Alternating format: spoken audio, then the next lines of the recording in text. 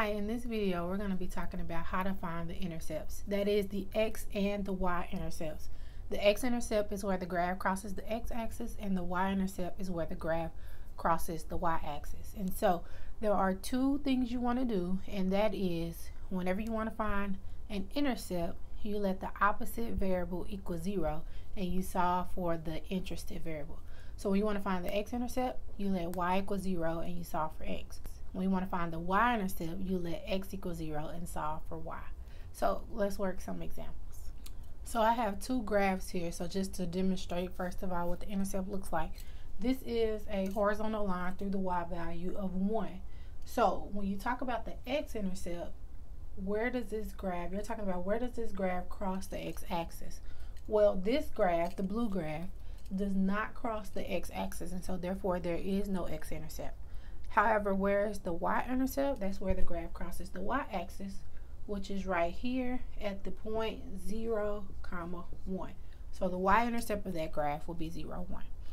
So in my second graph here, I have an oval.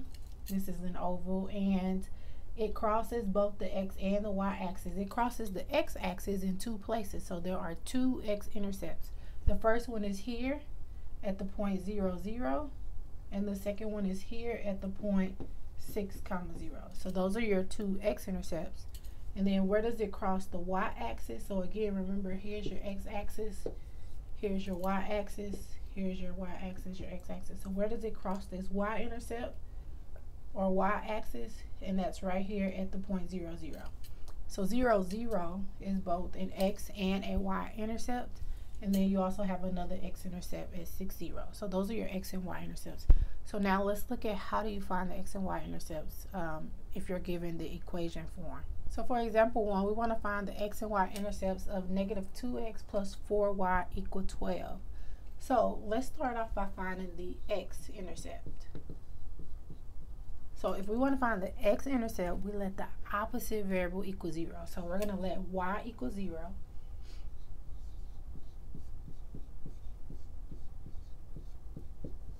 And then we're going to solve for x. So 4 times 0 is 0. That leaves us with negative 2x equal to 12. And then divide by negative 2. X is equal to negative 6. So that means this graph crosses the x-axis at negative 6, 0. So now let's find the y-intercept. We're going to find the y-intercept by letting the x variable equal 0. So replace x with 0. Negative 2 times 0 is 0, so that leaves us with 4y equal to 12. Divide both sides by 4, and you get y equal to 3. So that means this graph crosses the y-axis at the point 0, 3. So your x-axis or your x-intercept is negative 6, 0, and your y-intercept is 0, 3. And so that's how you find x and y-intercept. Okay, here's another one. Now let's find the x and y-intercept of x squared plus y equal to 9. We're going to start off with finding the x-intercept. So again, you let the opposite variable equal 0. So this time we'll let y equal 0. Well, x squared plus 0 is just x squared.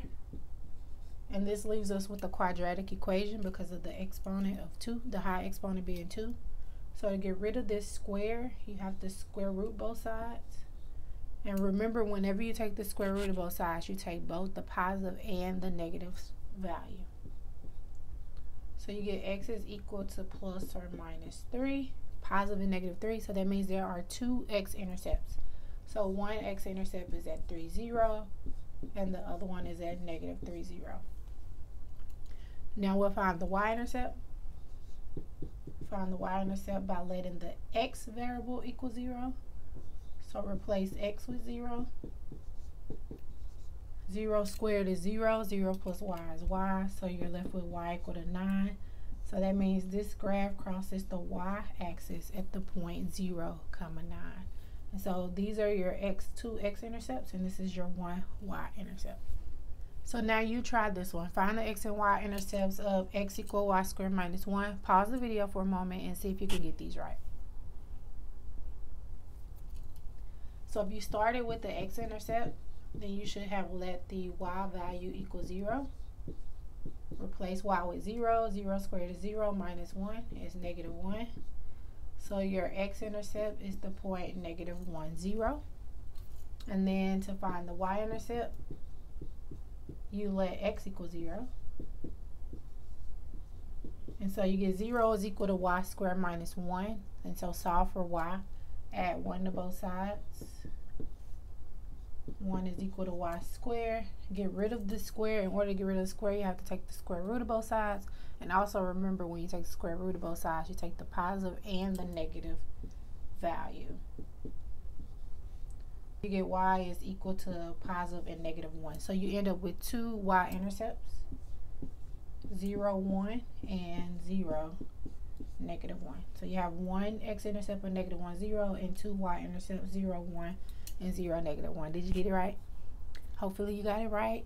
If not, go back and see where you made an error. Make sure you plugged in 0 for the right variable. And if you have any questions about any of this, make sure you include them in the comments below. And if you haven't already, make sure you hit that subscribe button. Thanks for tuning in.